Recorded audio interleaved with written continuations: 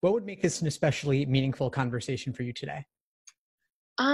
So as you know, I'm taking the LSAT on Monday, so I'm not learning to like learn any, big strategies or anything, but I guess just any like final tips you have for like tightening up those especially complex like logic rule notations, like that example I sent you of like if it is not the case that both are in, then two are out or something like that. And I worked through that a bit more, and like now I'm understanding that a bit better, but just curveballs that are especially like unexpected or uncommon, kind of how to handle those. Yeah, sure. Absolutely. So a couple of things. I would suggest one, the game that you referenced from the Super Prep. It's an old game. It's an especially difficult game. I know that you've got it now. The thing you would do to improve on those is do several grouping in out games of that type. And I have a big list of games that are very similar to that one that I can send you that you might want to drill over the next day or two. Yeah. And with regard to curveball games, I have a big list of those as well. Now, Okay. I wouldn't say don't do all of them between now and Monday. That's way too much work. At this point, it's kind of all more about wrapping up. But if doing a couple of those would help you feel more comfortable, then I would recommend working on those. Okay. Yeah. So what's your plan between now and Monday? Because it's only a few days. Right. I am doing the Khan Academy LSAT prep, and so they've been like a lot of, they like kind of optimize like whatever your weakest areas are. And so for like lately it's mainly just been like redoing a bunch of games and passages and questions. So I've just been like doing those sets and then doing practice tests, and I've hit my goal score a couple times of 170, but I just want to be extra confident and sure going in. Sure. But yeah, I haven't gotten better than 170, so that makes me a little bit nervous if I'm hoping to hit that on test. How many tests are you going to do before Monday? Maybe just one? Probably one tomorrow and one Saturday or Sunday. Okay. My recommendation is to do only one more. Aside from if you're not doing anything else today, I'd say either Friday or Saturday, but have that be it. Sunday, the day before, that's your day to rest so that you can walk in fresh on Monday. Okay. And you also want to review these exams too, right? Yeah, of course. So if you are scoring around a hypothetical, let's say 170, that means you're getting about 10 questions wrong. But there's also probably another 10 to 15 questions that you guessed on and got lucky or weren't 100% sure on, but it could have gone the other way. So it's worth reviewing those also. So 25 questions, if you're spending 10 minutes per question, that's already well over 3 hours. Right.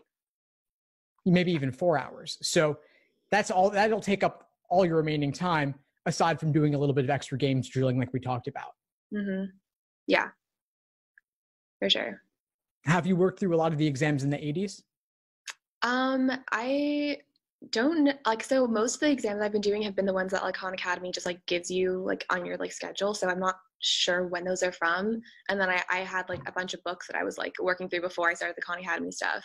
And so yeah, I don't know exactly like when these exams are from. Okay, the Khan Academy ones are fairly recent, and I don't want to tell you to do anything differently in the last couple of days that we have. Are you considering a potential retake down the line? So I'm applying this like season, so I don't know if like timing would necessarily work out, especially for like early action, early decision schools. Sure. In like November. If it doesn't work out, like I guess I would technically have it in time for like the January deadline. So that's like potential. But. Okay. Yeah. If you do decide to retake, let me know, because I can definitely give you some more tailored recommendations for that around using more recent exams. And also know that November is only 4 weeks away. And so if you're not totally confident you're going to get significantly into the 170s this Monday, November's only 4 weeks away, you could take that and still apply relatively early in the cycle. Yeah. I mean, I'm not like aiming for like a 175 or anything. It's just like that 170 like benchmark is what I'm hoping for. Yeah. I totally get you. So what are your other plans in the next couple of days, or do you have any questions on what to do the day before or the day of, or test day preparation?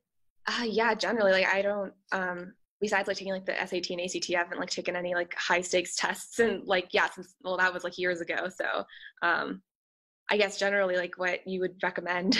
Sure. So like I said, Sunday, rest, take a hot bath, go to the park, binge watch Netflix, whatever you like to do to relax. But you could also prepare your test day Ziploc bag, right? So your admission ticket, your number 2 pencils, any test day snacks, any warm-up questions you could do right before you enter. So a favorite game, a favorite passage, a couple of logical reasoning questions, just so that the first thing you're doing on test day is not the actual scored sections.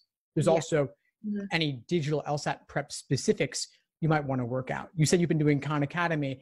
Have you also done the questions on LSAC's familiarization tool? I haven't. Okay, so take a look at that. It's at familiar.lsac.org. And that is, of course, the best sample or simulation of what the test day experience will be like. Because Khan doesn't do it perfectly, but LSAC's site does. So do you have a tablet? I do. Perfect. What kind? iPad. Great. Yeah, that's excellent. So go on the iPad, go to that website, familiar.lsac.org, and just play around with it a little bit to get a sense of what the tools are like the highlighting, the underlining, the narrowing of your field of vision to only one question at a time, the countdown timer, things like that. This is a good opportunity to expose yourself to it now. Not like you're working through the questions for the content, but just to get a sense of what the flow is like, because it is a little bit different. Yeah. So for so you said there's a highlighter for the reading passages, I'm assuming. For the whole exam, you can highlight and underline. It's not incredibly responsive, so I wouldn't rely on it. Okay. You do get a booklet of scratch paper, so you could do all your work on the side. And that's really what I would focus on in terms of any kind of notations. Right. And you don't it's all with your finger, right? So you'd be highlighting with your finger and underlining. Yeah, they give you a stylus, but it's not that great. So I would use your finger instead. But even then, the highlighting and underlining doesn't work that well. So I would instead not even use those tools at all, although they're available to you. And I would instead just do any note taking on the side. Okay. Yeah. I don't generally take notes or annotate on reading. Because I get through it pretty quickly. I usually have 7, 8, even 9 minutes left over after reading, so I can usually go over stuff. I don't know if it would be time better spent more taking notes and summarizing and stuff. You might do a little bit of light note taking, but I find the students who do the best on reading comp tend to mark very little or not at all, because it takes time to write things down. It takes time to read them. Yeah, I know. I think that's reading comp is where I have the smallest budget for I want to go minus 1 or 2 on that. And that's generally my strongest section. So amazing. Yeah, that's great, because reading comp is the hardest to improve upon significantly. So if you're already good there, that's awesome. Yeah, it's mostly logic games that was the focus of most of my studying. And then I obviously went through 1 or 2 big logical reasoning books. But good. So yeah, just in these last couple of days, work on the grouping games, work on the curveball games a little bit. I'd say that's where you should focus your time for now, aside from doing one more full-length exam and reviewing that. But again, don't try to learn everything in the next few days, because that could run you the risk of burnout. Right. Instead, kind of take this as a time to wrap things up, tie up any loose ends, and then just walk in feeling good on Monday. But also knowing that if you were to retake in the future, you could do a lot more to work on games further. There are nearly 400 released games, and games actually is the most perfectible section. So if you're already close to perfect on reading comp and you could get perfect on games, you could end up with a really high score. And so I think that 170 plus is totally within your wheelhouse. I hope so. Yeah, I know. I'm trying to get myself a budget of -5 on games, and then minus 3-ish each on each section of logical reasoning. And that's been within averaging across my practice tests, just more or less. Obviously I've been getting a lot of 169s, 167s. But that's what I'm trying to budget out. Yeah, that puts you very close to a 170. So if you could just get a couple more points in games by drilling a bit, you can get that 170 solidly. Yeah. All right. Awesome, Ariel. What other questions do you have for me?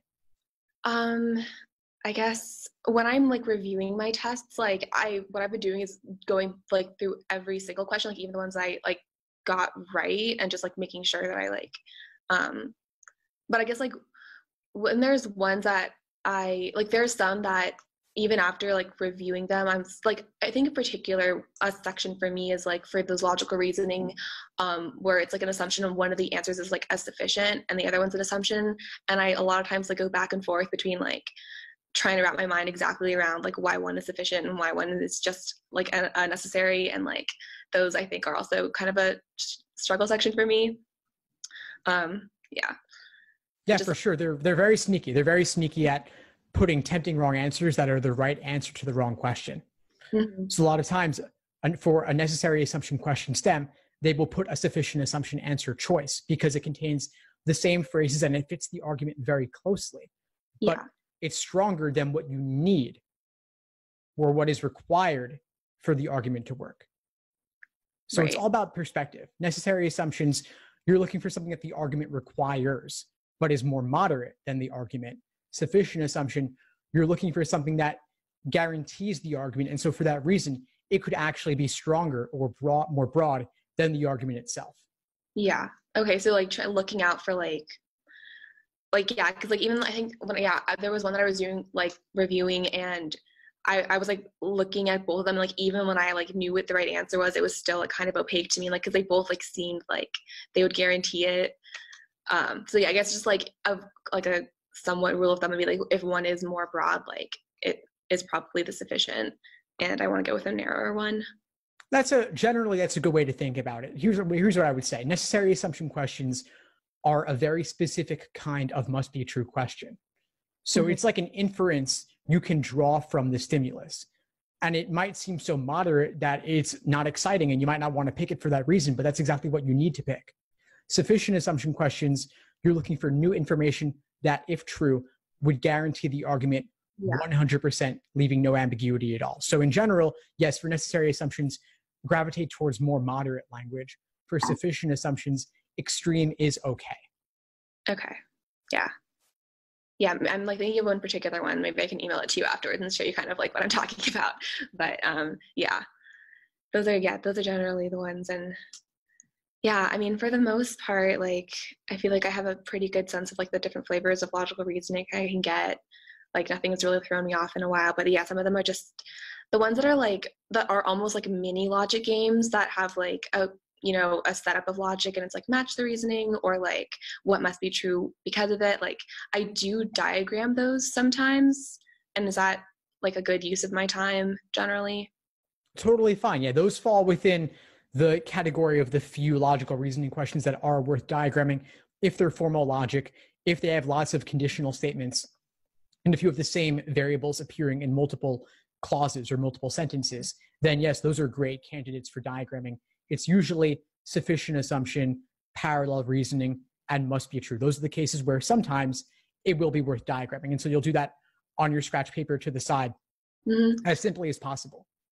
And then I guess also with those, sometimes I struggle with like if a lot of times it'll be like that formal logic, but then it will also be like some or not all. And like, how do I incorporate that into my like diagrams and my like conditional logic notation? If it's just, do I just like write some above it? Or... Yeah, you could just write some above it. You certainly need to indicate that in some way. So any full conditionals, like all X's are Y's, of course, diagram those conditionally. But then for the some or not all or most, yeah, just write the phrase. Just write the phrase and take that conditional, quote unquote conditional, with a grain of salt, because it's not a true conditional. The true conditionals are really what will guarantee inferences. The other ones aren't as likely to. And so I kind of keep those separate in a way. Okay. Yeah. Sounds good. And also, I guess, so sometimes I'll find myself finishing like even like a logic game, which is I'm always the most pressed for time on.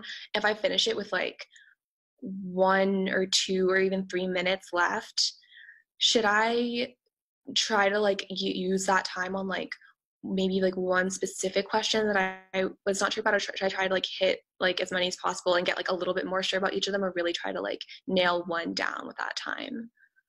That's a great question. So you've completed the section. You have 1 or 2 minutes remaining.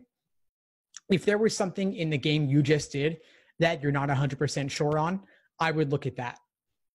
Alternatively, I would just put my head down and take a break, assuming that you're going to have another section immediately, because the test is grueling. You only get one break in the middle after section 3. And so there aren't really any other break opportunities. And on digital, it is immediate, next, next, next. With the paper, there was like a brief moment where the proctor says, put your pencils down, pick your pencils up, continue. You don't get that on digital. So taking a break is actually a reasonable course of action. Okay.